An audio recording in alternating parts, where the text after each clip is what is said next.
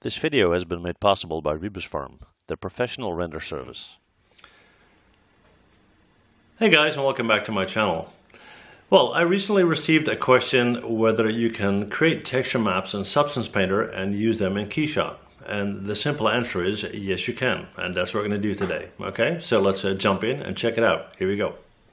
Okay guys, here we go. We're in Keyshot, and what we're going to do in this video is we're going to take an object that I modeled in Maya, and it's going to be a very basic and simple cube.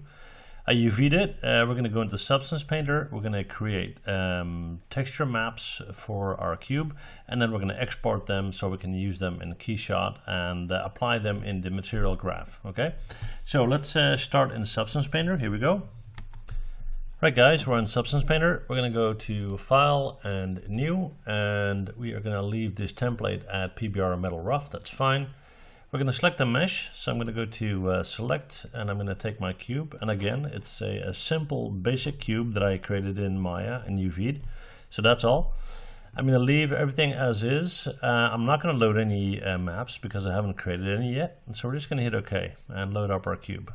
Okay. Now, just to show you that our cube is actually here, there we go. Okay, and what we're going to do is we're going to apply some very basic texture to it. And again, this is not about the modeling and the texturing. This is about exporting the textures and using them in Keyshot. Okay, cool. So we got our cube. I need to bake my default maps first. So I'm going to go down here to bake textures. I'm just going to leave everything checked. We're not going to use everything. I'm just going to leave it as is, and I'm going to hit bake. And as I do that, I will get some error messages down here because I don't have all the information to bake all the maps, but that's fine. Like I said, we're not going to use all of them. Okay, going to go back to shelf, and now I have my basic set of maps created, as you can see here, which is cool. And now what we're going to do is we're going to go and apply a material into this layer map that we have right here. Okay, so let's see what we got. We got this machinery looking material here, and we're going to just drag that in and drop that on top of our cube. Okay, and as we do that, we'll get something that looks like this. All right, now let's say we're done with texturing and we want to use these textures in Keyshot. Okay, we're going to right click on our object and we're going to go to export textures. Now when we do that, we get this menu that pops up, and we have to fill in a couple of things. First of all, it's going to ask us, okay, where do we want to export it to? All right. So what I'll do is I'll go to my desktop. I'll create a new folder here, and we'll just call it test. That's fine. So that's the location where we want them to be exported to. And then here in the configuration, we can choose what type of export we want. So do we want to export to use in V-Ray, or do we want to use it in Unreal Engine, in Unity, or for example, and that's what we're going for today, in Keyshot. Now once we select Keyshot, if I go over here, actually I'm not going to save it as PNG but as JPEG, that's fine. So if I go over here, I will see that I got all these same options here. And we chose Keyshot, so I'll do that here as well. And once we do that, we get these maps. Okay, so we're going to go back to the export tab. We got that all set up, and we're simply going to hit export. And it's very quick, as you can see. And if we now open up that folder, and I'll just pull it in, it's on my other screen. We got these maps here. Okay, so this is our color diffuse map, this is our metallic map, our normal map, our reflection map, and our roughness map. Okay, just going to drag that back onto the other screen, and what we're going to do next is we're going to jump into Keyshot. Here we go.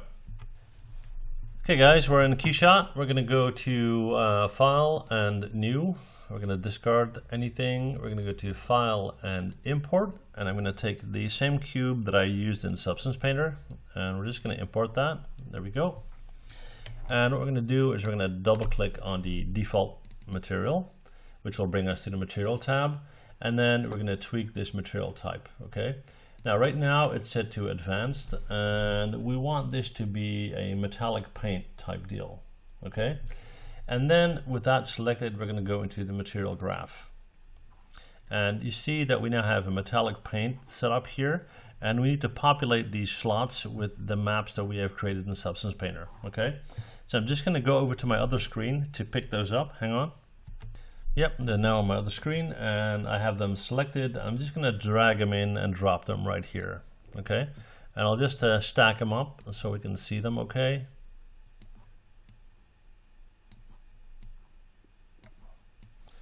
So these are all the maps created by Substance Painter based on the fact that we told Substance Painter that we want to use them in Keyshot.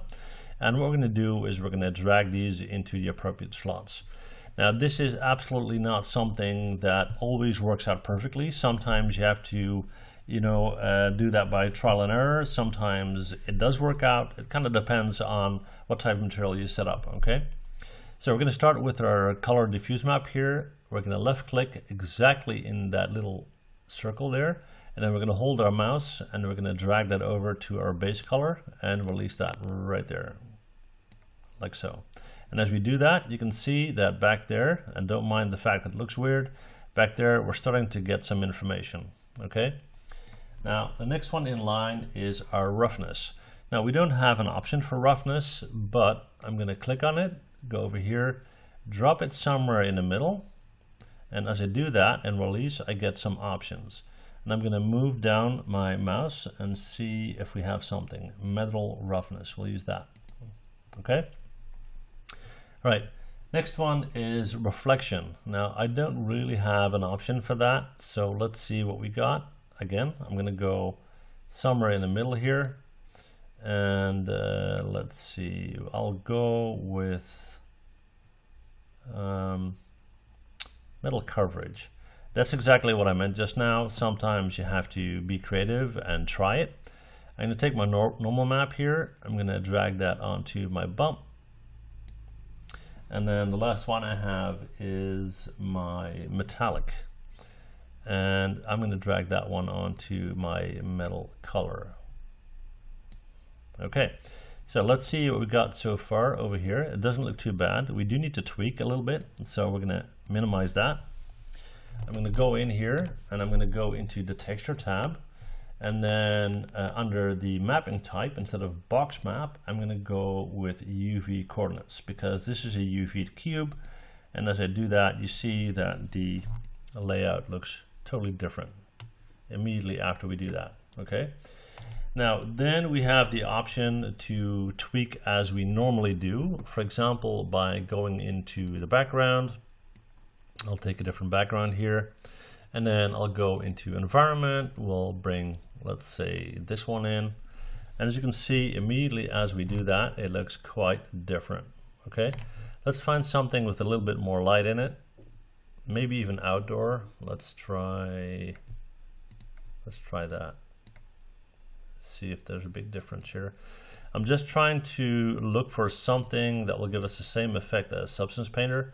But that one was quite bright, and there's actually even an option to use the same one if you like. That's getting pretty close. Okay, now you can see that that reflection works quite well. What we can do is tweak that a little bit. Let's see, we'll go to lighting, and let's just bump up the overall quality a bit.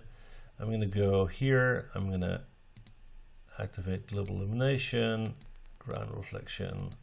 I'm going to leave these two off, and then let's tweak that a little bit. Okay, just trying to see where the best place is to do something here. Okay, now this is the image. I'm going to go to the editor. And what we can do here is to add pins. So I'm just going to click on add pin, and we're just going to move that a little bit. We're kind of hoping for a somewhat more dramatic effect. Not so much, but it's not too bad. Okay. So what I'll do is I'll do actually what I'll do is I'll pause the video. Here's the brightness. I'll pause the video and then I'll find the best settings that is closest to what we have in Substance Painter, and I'll be back with you guys and explain to you what I did, okay? Okay guys, well this is going to have to be it.